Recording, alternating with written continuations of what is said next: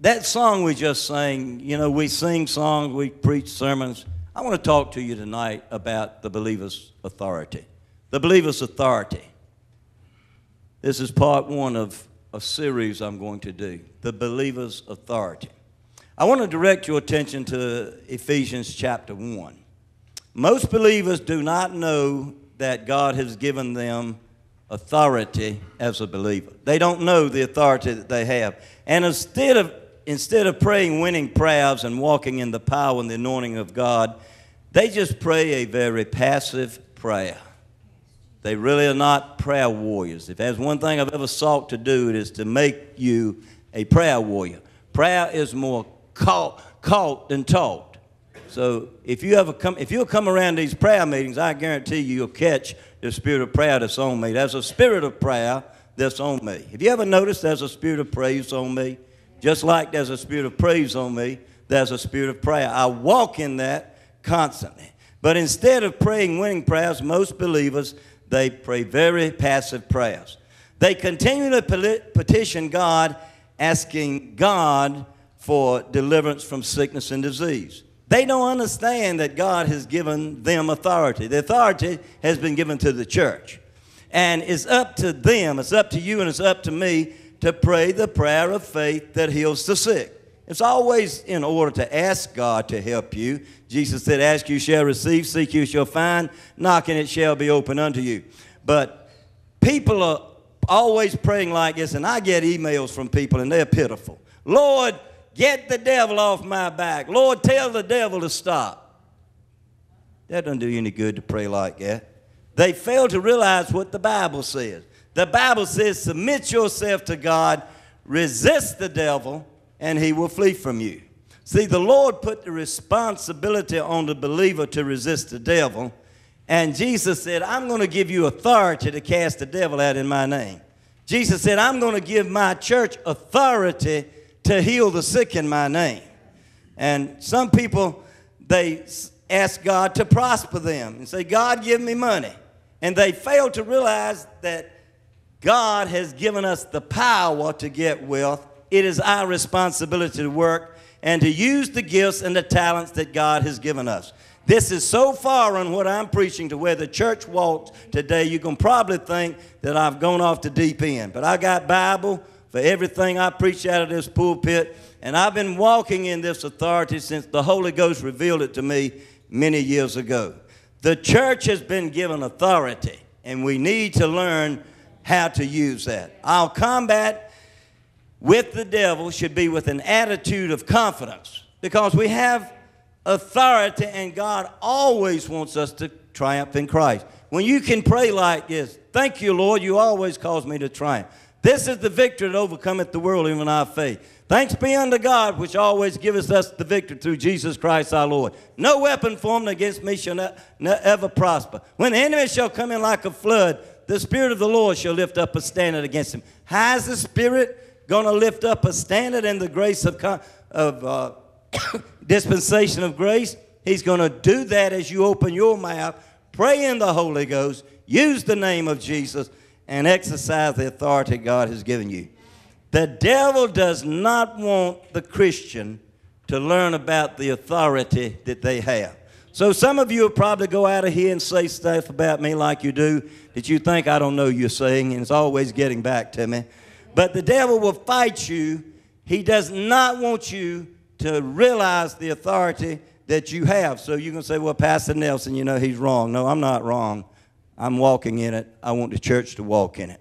The devil will fight you on this subject, because once you recognize who you are in Christ, hell has to recognize who you are. You've heard me preach it. The devil does not have to recognize who you are until you know who you are and your position in Christ. Let me give you some scripture. Ephesians 1 and 3. Look at this. Blessed be the God and Father of our Lord Jesus Christ, who has blessed us. Look at this. What does he bless us with? With all spiritual blessings in heavenly places in Christ. He has blessed us with all spiritual blessings in heavenly places because we are in Christ. God, our Heavenly Father, has blessed the entire church, not just the chosen few, with every spiritual blessing.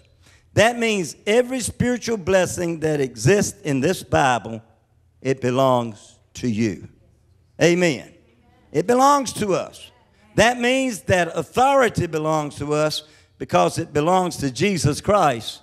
And as a child of God, it belongs to you and to me. We are chosen. God chose us. Jesus chose to leave a church here. He said, the works that I do shall you do also, and greater works than these shall you do, because I'm going to my Father. I'm going to send the Holy Ghost on my church. When the Holy Ghost comes, he's going to empower you. He's going to teach you. He's going to give you revelation. He's going to show you things to come. And in my name, you're to do what I was doing on this planet. I'm seated at the right hand of the Father. You're seated with me. I'm here on earth in you, and you're here on earth. So you're the light. You're the salt. Be about the Father's business like I was. Get busy. Go out and change the world around you. I want to talk to you about the believer's authority, part one. Father, thank you so much for the precious word of God. Roll the curtain back tonight, Lord, from our spiritual eyes. Let us see clearly what Paul is talking about. Take us from faith to faith, from victory to victory, from revelation to revelation, so we may know who we are and what belongs to us as a child of God. The entire church may rise up in great power and great glory. And everybody said in Jesus' name, amen. The believer's authority is unveiled more fully in the book of Ephesians than in any other book in the Bible. I did an entire series. I don't do much preaching line by line, exegesis preaching, but I did an entire series on the book of Ephesians. There are spiritual anointed prayers in the first and in the third chapter of this epistle that we should pray. When we pray these prayers, we're praying the same prayers that the Apostle Paul prayed. Now, I want you to look at these prayers because they are powerful. And the same thing that Paul prayed for that church age, it belongs to the church age, every church age, okay? Jesus gave the model prayer to his disciples. And the Holy Ghost gave these prayers. I'll say that again. God gave me that. Jesus gave the model prayers to his disciples, and the Holy Ghost gave these prayers to Paul so Paul could share these prayers in his epistles. There's another prayer in Colossians, but we're talking on the book of Ephesians mostly tonight, okay? But look at Ephesians 1:16. Paul is speaking, and he said, I cease not to give thanks for you, making mention of you in my prayers. Now, yours is not going to read like mine because I made a change on your sheet, okay? So you need to look at the screen right now.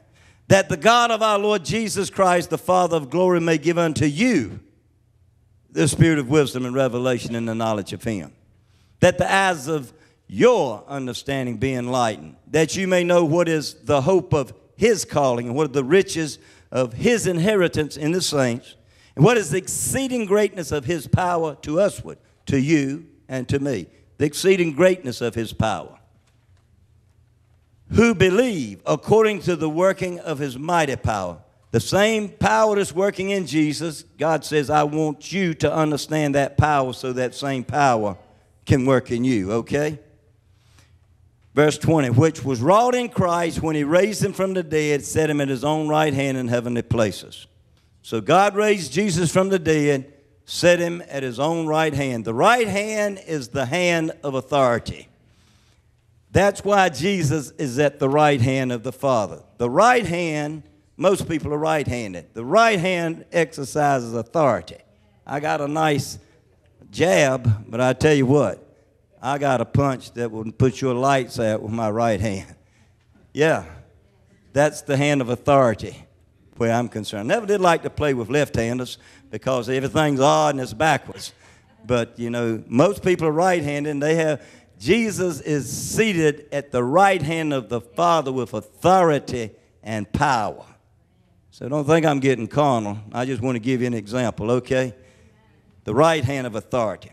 Now I want us to look at Ephesians chapter 3. These are two prayers prayed in Ephesians.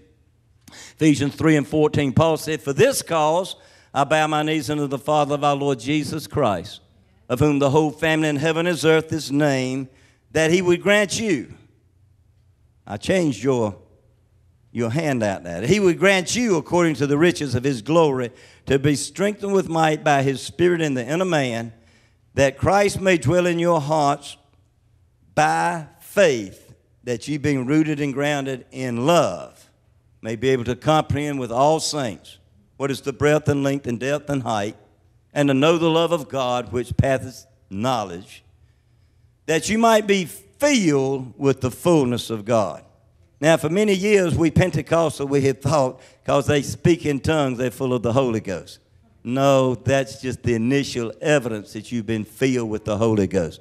When you're full of the Holy Ghost, there'll be signs and wonders following you. When you're full of the Holy Ghost, you'll be able to lay hands on the sick. When you're full of the Holy Ghost, you cast out devils wherever you go.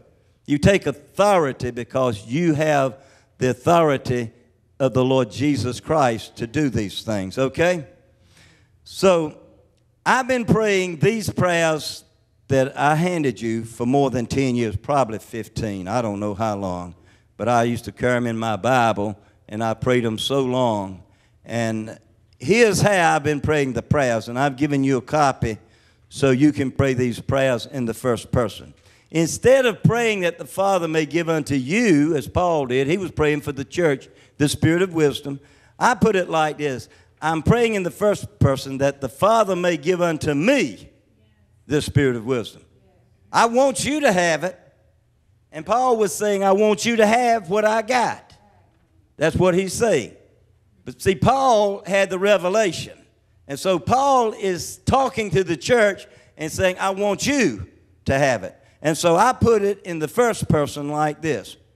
Father, according to Ephesians 1:16-23, you have given me the spirit of wisdom and revelation of Jesus Christ, that the eyes of my understanding may be enlightened to know what is the hope of your calling and the riches of his glory, of his inheritance in the saints. Thank you that you are revealing to me the exceeding greatness of your power, which was wrought in Christ when you raised him from the dead and set him at your own right hand. Now, I have been praying that for 10 plus years using first person. I'm saying, God, I don't understand it. I prayed it so long that I memorized it. Look at Ephesians 3:14. Father, I pray that you would grant me, according to the riches of your glory, to be strengthened with might by your Spirit in my inner man, that Christ may dwell in my heart by faith, that I, being rooted and grounded in love, may be able to comprehend with all saints what is the breadth, the length, the depth, and height, and to know the love of God, which passes knowledge, that I might be filled with all the fullness of God. I praise you, Lord, that you are able to do exceeding abundantly above all I could ever ask, according to the power that's working in me. And for a long time, I just thought that was the power of the Holy Ghost. But going back, studying these prayers, God has revealed this to me. The power that's working in us is the power of God's love. The power that's working in us is the faith of the Lord Jesus Christ. I live by the faith of the Son of God who loved me. I know this sounds foreign, but it's right out of the book. And it's the power of the Spirit. So it's the love of God, it's the power of the Spirit, and it's the power of Christ's faith that's working. It's the power of his love, the power of faith, and the power of his Spirit. That's the power that is working in the church. This is a revelation. Now, I made these prayers very personal. I want you to look at Colossians 1:9-11. This is the other prayer that Paul prays. If you'll read his epistles, there are 3 prayers. If you find another one, please tell me, because I've been looking for it for years. This is the 3rd prayer. Father, according to Colossians 1:9-11, I pray that you will fill me with the knowledge of your will and all wisdom and spiritual understanding. Sounds sort of like what he's praying in Ephesians 1, doesn't it? That I might walk worthy of you unto all pleasing, being fruitful in every good work and increasing in the knowledge of you, strengthened with all might according to your glorious power, unto all patience with long-suffering with joyfulness. Unto God be glory through the church, in the church throughout all ages, world without end. Amen. We must have the spirit of wisdom and revelation of Christ if we're going to grow in grace and knowledge. I'll say that again. We must have the spirit of knowledge. We must have revelation if we're going to grow. If you just come and listen to me preach and you don't get a hold of this, and if you don't memorize Scripture, you're never going to walk in what I'm preaching. But I am here to equip you. That is my job.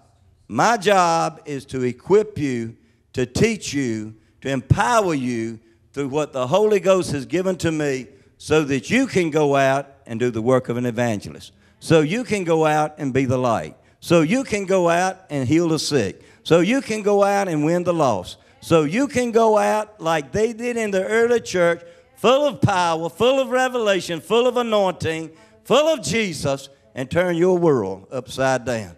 The church has missed this. They want to come to church and sing a few songs and dance a little while. I'm all for the dance, but I'll tell you, at the end of the day, when I face the devil, I'm ready to put him where he belongs, under my feet. When I get sick, I'm on my way to getting healed. When I see others sick, I'm praying, God, help me to get a revelation. Speak one word to me so I can go lay hands on them or speak to somebody. When I was sick, I said, God, you can heal me any way you want to. I wished you would just take somebody that had a sign gift, God, of healing, and they'd come up to me and say, thus saith the Lord, Jerry, God's going to heal you now when I lay my hands on you. It didn't happen that way. God was working my faith. People were praying for me. I was praying for me. I mean, I prayed and I prayed, and I was quoting Scripture. But I told the devil, I said, I'm going to tell you something.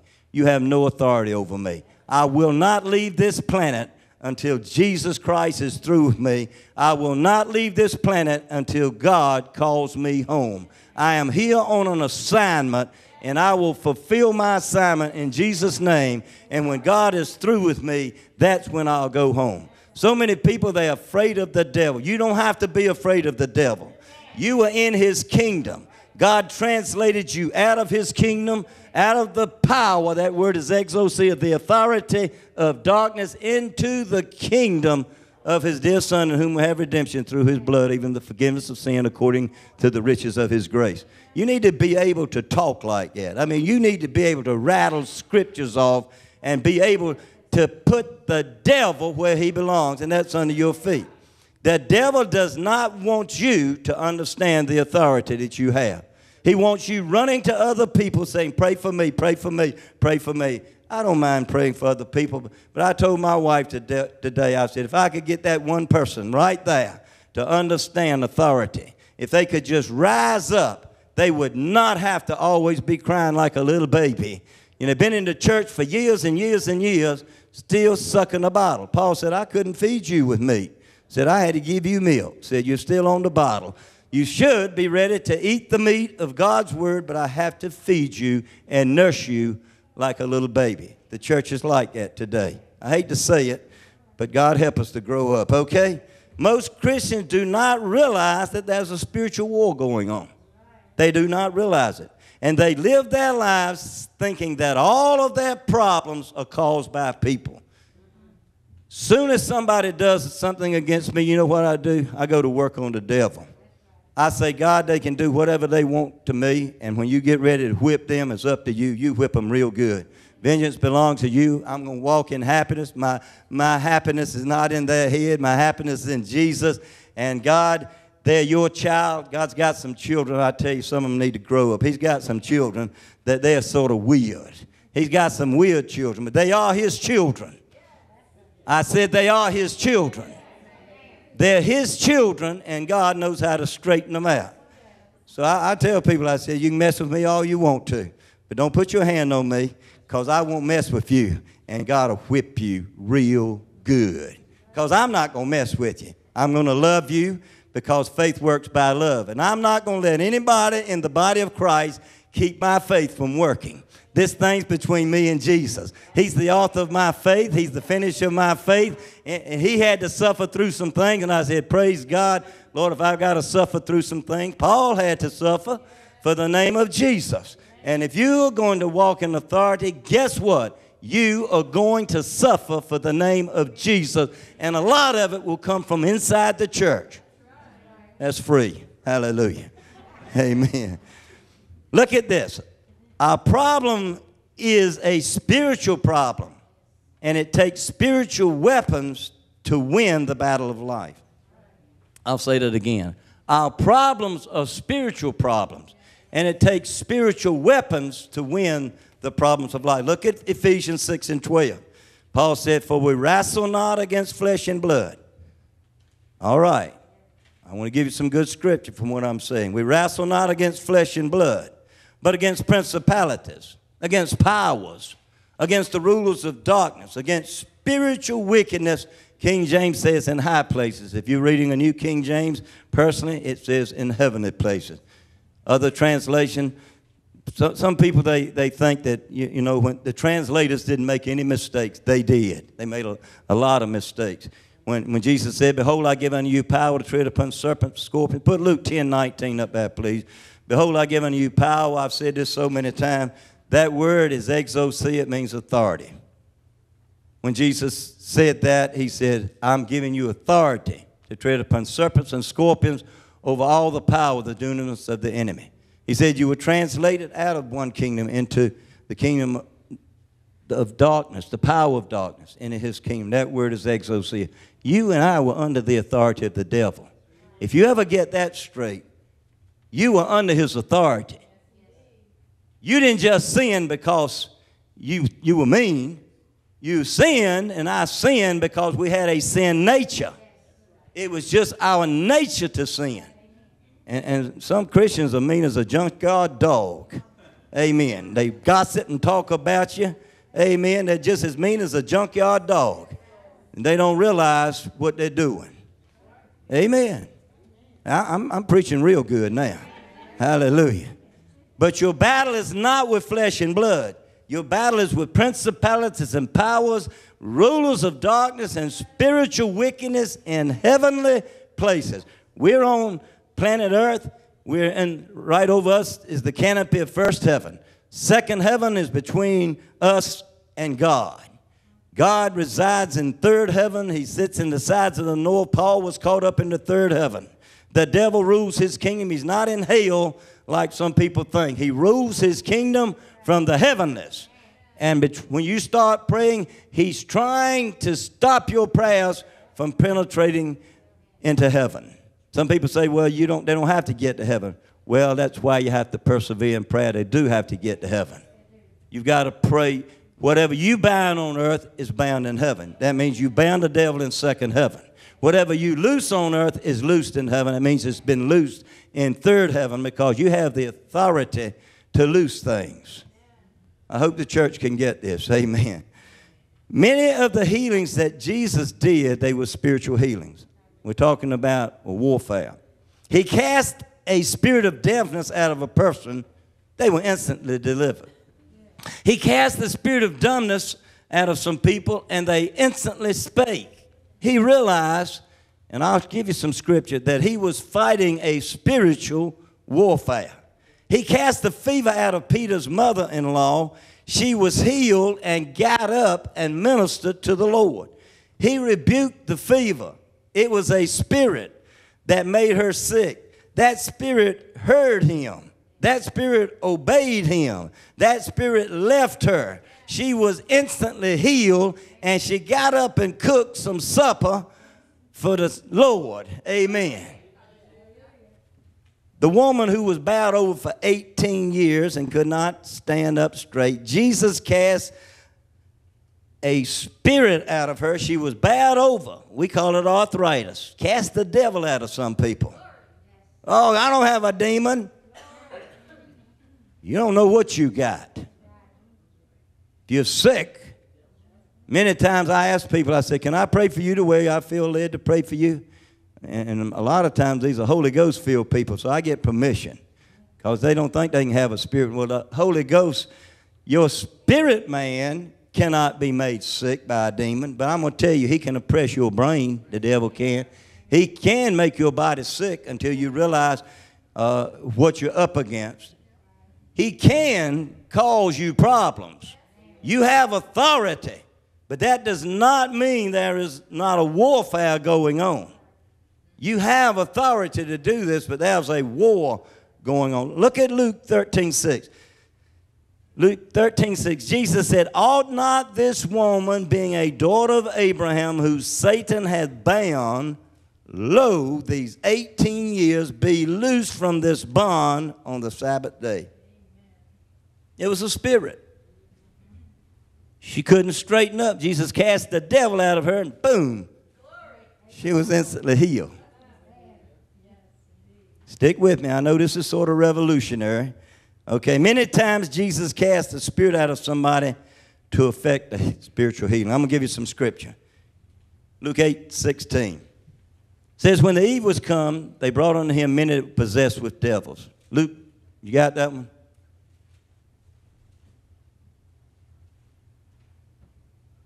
Matthew 8:16. Matthew 8:16. This is the occasion where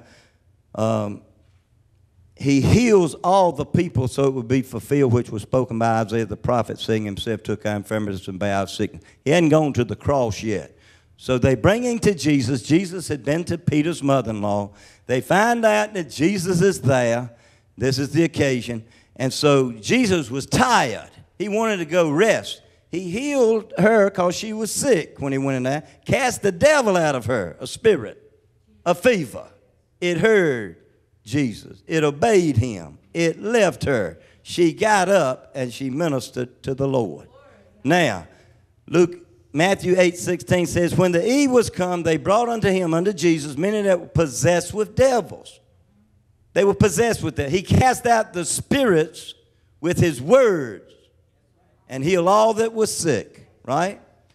And then it goes on to say that it might be fulfilled, which was spoken by Isaiah the prophet, saying himself took our infirmities and bare our sickness. He healed everybody he healed on the basis of what Isaiah the prophet had said 700 years before. And so Jesus is here. His time has come. It's his season. He cast the devil out and he healed them. Now, let me give you a note. So we see Jesus cast the spirit out with his word. Here's another scripture that reveals how Jesus dealt with the spirit and then he healed the sick. Look at Acts 10:38. Jesus dealt with the spirits, then he healed the sick. How God anointed Jesus of Nazareth with the Holy Ghost and with power, who went about doing good, healing all that were oppressed of the devil, oppressed of the devil, oppressed of the devil, oppressed of the devil. Why? For God was with him. You're supposed to cast the devil out of people that are oppressed. Some people, they won't even come to the altar. I wonder how they think they're going to get delivered. Some people run out the back door. As soon as I finish preaching, I say, God, they took all that faith that I just preached and they run out the back door with it. Never came to the altar, never prayed for anybody. It's pitiful to me. I mean, this is a war. That's why it's pitiful to me. This is war. And if you ever get a militant spirit, the Bible says, Jesus said this, the violent take it by force. I'm a warrior. I'm a warrior, but I'm not going to war with you. My battle's not with you. My battle's with the devil. My battle's with principalities and powers. I'm in this thing to win. Amen. So we see that our battle is not with flesh and blood, but against the powers of darkness. But every sickness, I need to say this, is not a spiritual battle. Sometimes I'm afraid to teach some people on demons and deliverance because they think a devil's behind everything, every bush. Every spirit, every sickness is not a spiritual battle. For instance, if you cut yourself and your finger gets infected, that was not a devil. The devil didn't cut your finger. You cut your finger. But always remember this. The devil moves in on weakness. And anywhere you leave an open door for him, he will come in. He moves in on weakness. And anywhere you leave an open door, the devil will come in. The cut was something that happened in the natural, but the infection can become demonic. And you've got to know that, because the devil will move in if you let him. If he can find a place in your house, your body, he will move in. Jesus said, when the unclean spirit is cast out of the man, said he walks through dry places looking for 7 spirits more evil than himself. He returns to that house. He found it fell, swept, and garnished. He returned into that house, and it was in a worse state than it was in the first time. So you better be putting some word in your heart. You better be getting some Holy Ghost inside of you, because you are already in God's kingdom. You've already been translated out of the devil's kingdom, and if you don't learn how to fight, the devil will mess with your stuff. I said the devil will mess with you because you're no longer in his kingdom. You're in God's kingdom now. And every time you hold your hand up, he sees that your heart's been circumcised by the blood and the surgical tool of the Holy Ghost, and he knows that who you are. He just does not want you to know who you are. You are a child of God. You are a child of the Most High. You have been washed in the blood. You are free from sin. You are free from sickness. You are free from disease. You are supposed to prosper and be in good health, even as your soul prospers. That's why everything that belongs to Jesus belongs to you. We are heirs and joint heirs with Jesus Christ. Heaven belongs to us at the end of the journey, and the devil can't stop it if you'll stay connected to the true vine. Go on and praise him. Hallelujah. It all belongs to you. See, if you break your leg, that's something in the natural. You need to get it set by a good doctor so it will heal properly, because it's going to heal, because God built healing into you. You see that finger right there? I broke it playing ball. I was losing my vision, and I refused to get glasses. I thought God was going to heal my eyes. They still heal. They just change shapes like my body has. Amen. I'm working on that too, Lord. But one day I prayed for a Mexican migrant worker, and 3 of his fingers were broken, and my son was there, and he can testify to this. And that boy couldn't even bend his fingers. I said, what did the doctor say? He said he can't set them because they're swollen too much. I said, I'm going to pray for you. Let me pray for you. He said, yes, I will. I said, when I pray for you, the hand of Jesus is going to be under my hand. I laid my hand on him. I rebuked that thing. I said, be healed in Jesus' name. I said, now bend your fingers. How many times have I told people in this altar, lift those legs, bend over, do what you couldn't do, stretch forth that hand, exercise your faith, do something. I told him, I said, bend your fingers. And he took those broken fingers right between the eyes and started bending them like that. I said, bend them in Jesus' name. Bend them in Jesus' name. Bend them. I said, now open them up in Jesus' name. When he opened up, every bone was set. All the swelling was gone. He was healed instantly by the power of God. Jesus showed up and healed him. And my son watched every bit of it. I'm glad he saw that miracle. Amen. See, we are dealing with spirits, and we have authority through Jesus Christ. Our combat is with the devil, and we should be conscious of the authority that we have in Christ. The door to exercising authority pivots on 2 things. They are like 2 hinges, and Paul explains these 2 things in the book of Ephesians. Look at Ephesians 1:19. Paul said, I want you to understand what is the exceeding greatness of his power to us, to you and me, who believe. It's right on the screen. What is the exceeding greatness of his power to us, who believe, according to the working of his mighty power. What was that power? Verse 20.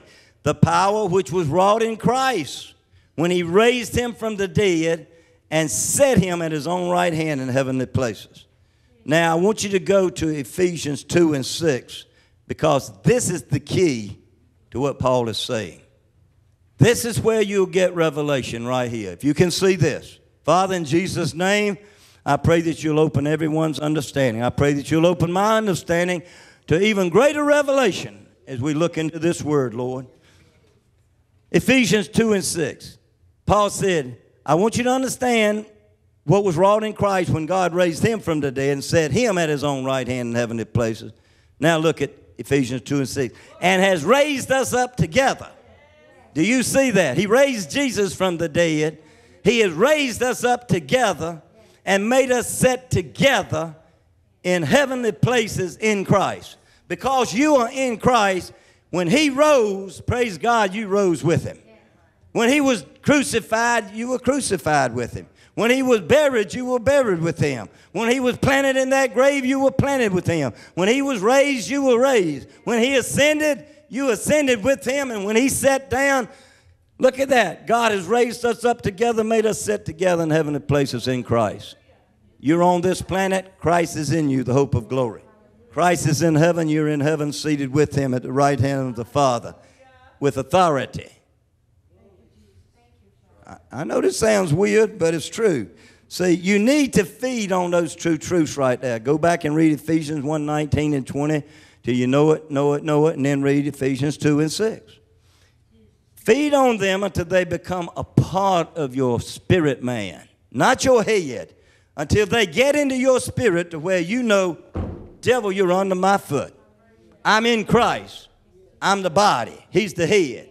You're under his feet, and I'm the body, and you're under my feet.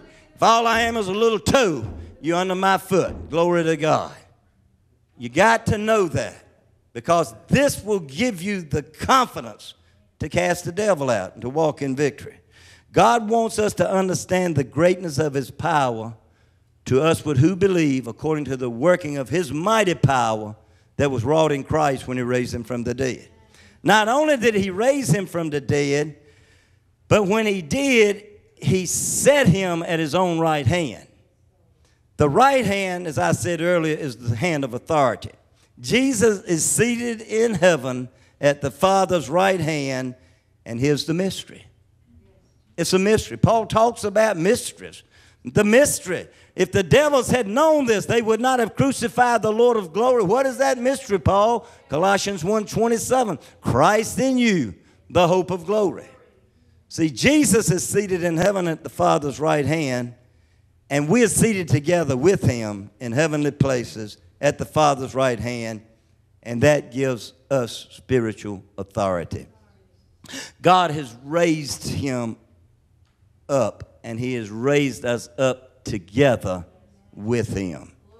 And he has seated us with him in heavenly places. And look at Ephesians 2 and 6 again. And has raised us up together and made us sit together in heavenly places in Christ. When Christ was raised, we were raised. When he sat down, we sat down. It's the same principle that's found in Romans chapter 6. I'm going to go pick up another of Paul's letters, because I want you to see that what I'm saying is right out of the Word of God. It's right out of the Bible. I have memorized these scriptures. I have studied them for years. I'm trying to understand my position in Christ, to understand the mysteries.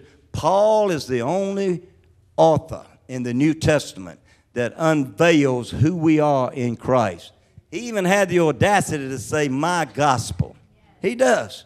He said that I may preach my gospel. Well, it's the gospel of the Lord Jesus Christ, but the man was caught up in the third heaven. He said, I was shown revelation that it's not even lawful that I write it. Thank God for what he gave us. I said, Lord, I wish I could get a hold of what he gave us. Maybe I could, you know, we want to know more than he knew. I don't think we're going to get there. No. He was a special chosen vessel caught up in the third heaven. So if you want to know, come hear me preach, because I preach it. If you want to know, go to Bible school and get a good Holy Ghost Bible school teacher, and you'll learn something. Amen. Don't try to get caught up in the third heaven. That probably won't work for you. Look at this principle, Romans 6 and 3. Paul said, know you not. Now I want you to watch this. Know you not that so many of us as were baptized into Jesus Christ were baptized into his death. When you were baptized, actually before water baptism, when you got saved, the Spirit of God baptized you into Christ Jesus. Then Jesus comes along and baptizes you in the Holy Ghost. And the preacher, I baptize you in water and others baptize you in water. So there's one baptism of the Spirit. By one Spirit are we all baptized into one body. This is Paul's revelation. The preacher baptizes people in water in the name of the Father, Son, and the Holy Ghost, showing that they're an outward expression of an inward work that's already taken place. And Jesus, when you get saved, Brother Carl, Brother Robert, he got saved, sanctified, and filled with the Holy Ghost. Boom, boom, boom.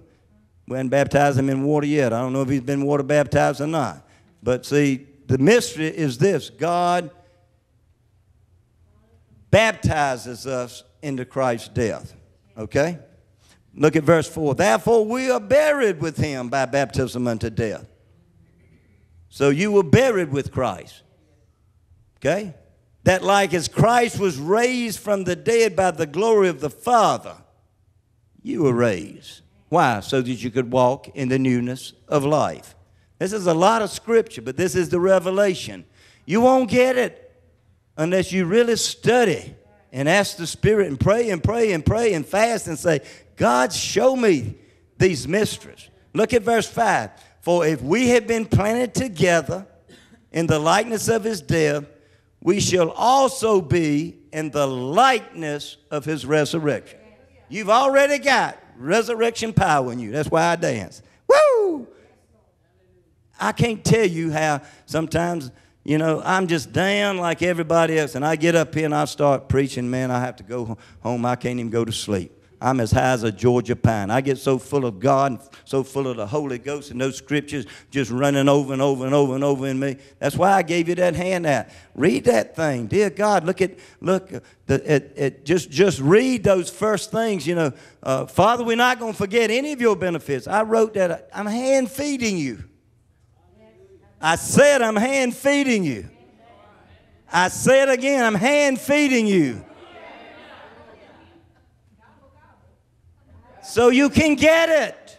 It's not enough for a few people to have it. God wants you to have it. It's my responsibility to teach it if I understand it. And I got some revelation on it. I asked Brother Philip Pearson, I said, I wished I had somebody I could go and sit down and listen to them tell me about the gifts of the Spirit. Not that I know it all, but I don't know a whole lot of people I can go and sit and say, teach me. When I'm talking about spiritual things. They're more interested in church growth and growing a big church and having a big name in the community than they are in walking in the power of the Spirit of God with authority, healing the sick, casting out devils, and establishing the kingdom. I'm not sure about some people in the church. I'm sure about some people, though. Some people didn't get what I got. I wonder about them. I'll say that again. I wonder about them. How much do you love God? How much you love his church? How much you love God? How much you love his word? How much you love God? How much you love his people? That's how much you love God. I said that's good preaching. That's real good preaching. I mean, that's excellent preaching. So stop talking, running the church down, get your priorities right, and talk about Jesus and tell somebody you need to be saved. You wonder why your children don't want to come to church? You wonder why your grandchildren don't want? Because you run the preacher down. You run the music down. You run the church down. You ought to build up the church, and you ought to pray for the church. Woo! Glory to God. Glory, glory, glory. You think it doesn't get back to me? I still love you. I just decided to love you. Why don't you build up the brothers and sisters in the church instead of gossiping and backbiting? I'm not mad at you. I'm mad at the devil. Woo! Hallelujah. Glory, glory, glory. The devil needs to hear it. He can't stop me. There's only one person that can stop me, and that's God my Father. I'm on a mission. Hallelujah. Woo! Let me move on with this thing. So we're buried with baptism unto death. We're raised with him by the glory of God the Father. We've been planted together in the likeness of his death. We've been raised in the newness of life. And we have been seated with him in heavenly places in Christ. All authority that was given to Christ belongs to us, and we need to exercise it. Jesus is the head of the church. We are his body. We are to carry out his work here on earth. And the fact is, Christ cannot do his work upon this earth without our help. Boy, I just lost 10 of you right there. Jesus Christ cannot do his work on this earth without us. He's not coming again until he comes to set up his kingdom. He's not going to send angels to preach the gospel. He's not going to send angels. He does at times. They walk through walls and they heal people, but somebody prayed for that person. God moves through his body, the church. The church is a triumphant, victorious church. At least some of it is. Hallelujah. We cannot do his work without him. He cannot do his work without us. Some people say, well, God can get along without me, but I need him. Wrong. Wrong, wrong. We need him, but he needs us. He needs us to carry out his work on this earth. That's why he left those 12 disciples. That's why 120 of them were waiting in the upper room, waiting for the descent of the Holy Ghost, because a church was going to be born, and that church was to take his word and take his light and take the gospel to the whole world so that all could be saved. Hallelujah. Woo! We need him, but he also needs us to carry out his work. This is the truth that Paul is preaching about. Christ is the head of the church. We are his body. Your head needs your body. And your body needs your head. You need your hands and your feet. You need your eyes and your ears. Your body needs your head. And your head needs your body. And likewise, spiritually speaking, the head, Christ, he needs the body, the church, to carry out his work. And the body needs the head to carry out his work. His work will never be done without the church. And the church will never do his work without him. Paul said, God forbid that I should preach anything other than Christ. And crucified, and raised, planted, and seated. See, his work will never be done without the church, and the church can never do his work without him.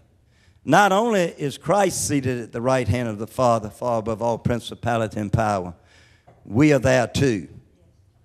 Because God has made us to sit together with him.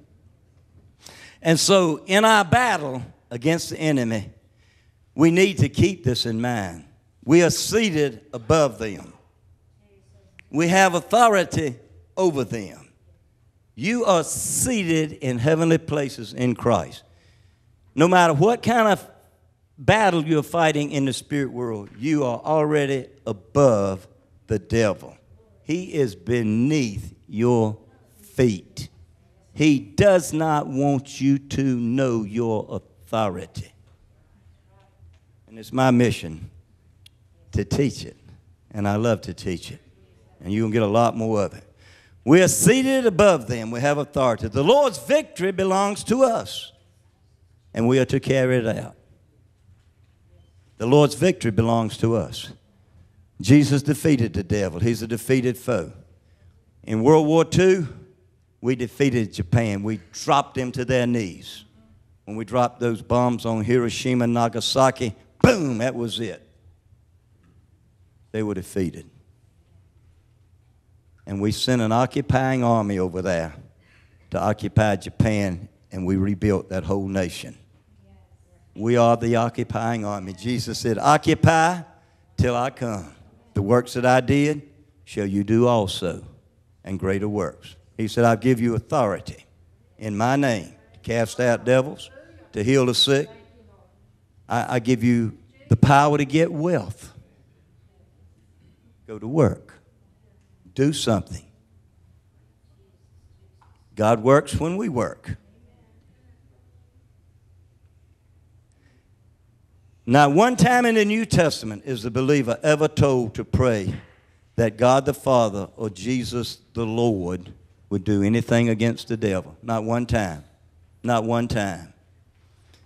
You are wasting your time if you pray and ask God to make the devil stop or make the devil go away. You're just wasting your time.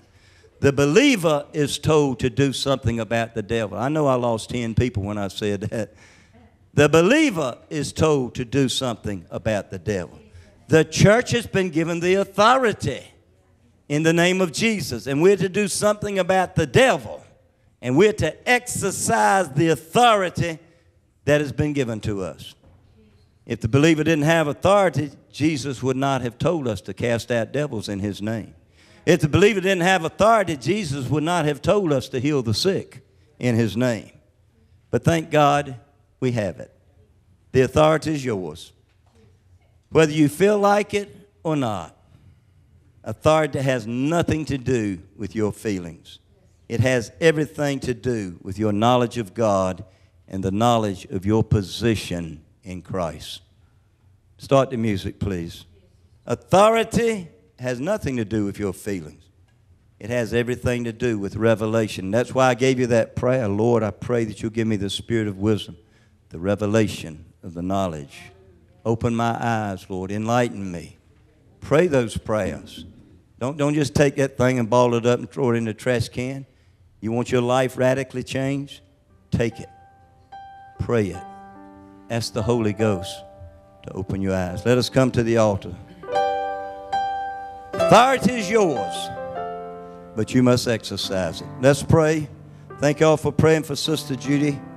It was wonderful to hear her on the phone today. Thou, O Lord, Nicholas, play that song that you... Just go and play that till he gets his guitar. I want you to play that song on authority you were singing. Father, in Jesus' name, we're fasting. We're praying. And Lord, we're praying that you will open our eyes. Lord, thank you so much for speaking to me, Lord, on how the church prayed and Peter was delivered. And Lord, we did the very same thing. And Sister Judy Watson, Lord, she felt her church's prayers. She felt the prayers, Lord. She told me, she said, I felt the prayers of that church praying for me. The effectual, fervent prayer of a righteous man availeth much. Father, we love you and we praise you. Glory, glory, glory. Hallelujah. Pastor Nick, sing that song on authority.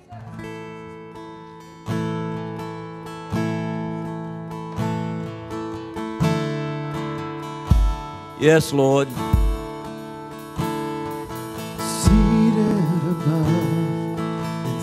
Yes, Lord. Open our eyes, Lord. Lord, we love you. Poured out for all mankind. Lord, thank you so much. We're praying for this great nation, Lord. Lord, we're rotting at the core. Lord, we have forgotten you at the place of fullness. And the church must rise up in authority. Lord, we cannot win by fighting flesh and blood. Our weapons are mighty through God. Our weapons are prayer. Our weapons are the Word. Our weapons are the blood.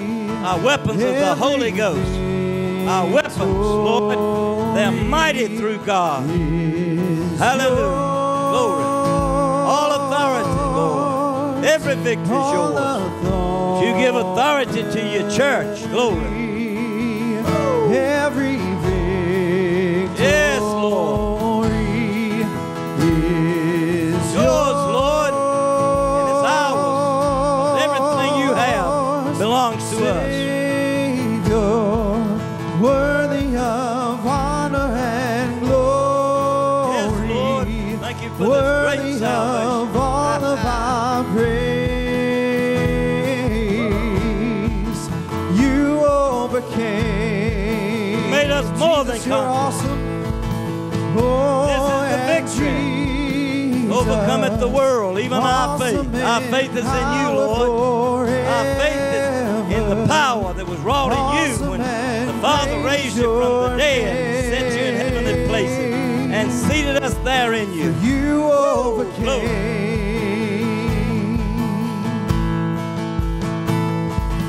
Power in hand, speaking the Father's plan,